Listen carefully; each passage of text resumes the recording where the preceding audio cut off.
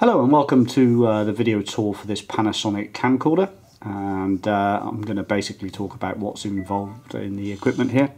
Oh, that was the camera turning off, sorry. I'm filming this on a Panasonic SD90, which isn't quite as hot as this one, but in terms of the overall footage, this is about 2 models down and about 5 years older, so this thing actually produces really high grade pictures and stills as well, 4K stills, and it does come with some nice equipment. So let's press on. So Panasonic manual, it's been thumbed through, and there's a few little bits and bobs there.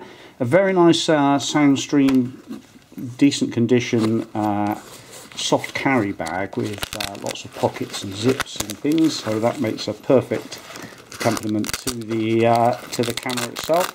All the zips are in nice order, and just seeing if there's any other accessories. Nope, that's about it.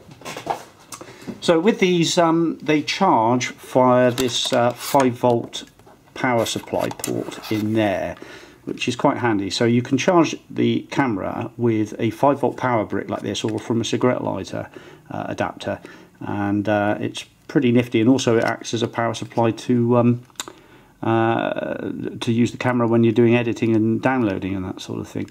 Plus you can plug this into a power bank and then increase the battery life, so you don't have to go out and buy specific batteries for it. You can run it from a power bank, so you can pick up big power banks for sort of 15-20 quid and go out with one of those in your bag and increase your footage by miles.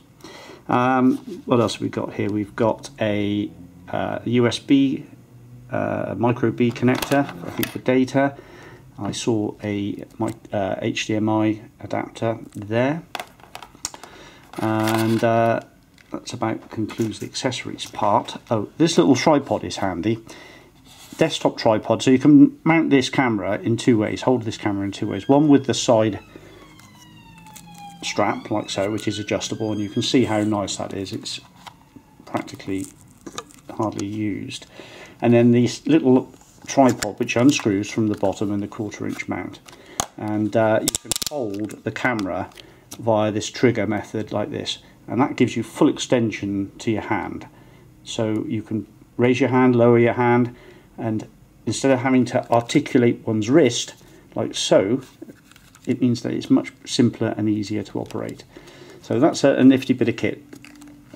So we can see we've got the lens hood and the hot shoe, and the adapter just unplugs via this little switch here, and they're as rare as you can get, those things, because I've had quite a lot of Panasonic camcorders and hardly any come with that, where they've all been lost.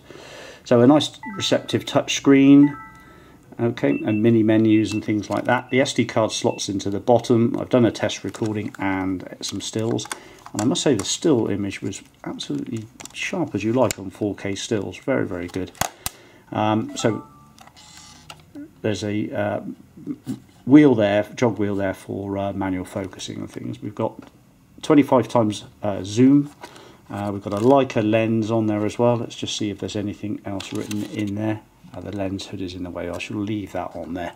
But the lens hood is mounted nice and stably. It doesn't feel like there's any cracks or bits of it just unscrews via that tab down there. It doesn't feel like there's any give or anything like that. So really, overall, a very nice condition camcorder with its headphone socket there, and all the sockets are on the side, including that all-important microphone socket. And the battery's holding up nicely, so you can do all your homework on the HC-VX870, but I can vouch for that as being a very nice camcorder to use. So image stabilization as well, all the usual things.